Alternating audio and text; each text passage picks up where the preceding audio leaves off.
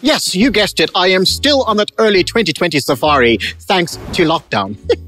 Will I ever understand the culture and heritage of the unique people we call South Africans? It can be only in SA. Today, I would like to warn those travelling in South Africa using the public transport system, otherwise known as the minibus taxi. You need to ensure that you have a life coach like Bafo here. So, there we were, in the capital of South Africa, in Soweto, walking the streets of Mdeni.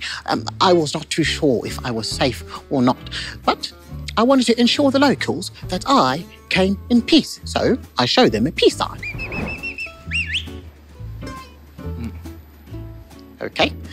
Immediately, a taxi stopped, and the driver just gave me this look that just said, "Get in now." I was like, hi, boss. Hey, you know my friend here, man. Hey. It was actually quite rude, really. He just drove off while Bafo here was trying to explain. It's actually not the first time where something like that has happened. We were also in a rural village in South Africa known as Germiston.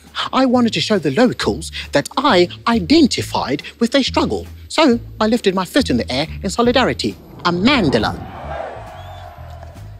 A handa? Well, clearly that was a mistake. I found myself in Cat Lahong.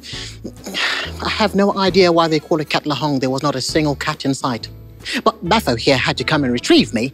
He was highly upset. He was Kasukile Ukufa. And I was like, bravo, are you trying to get us in trouble?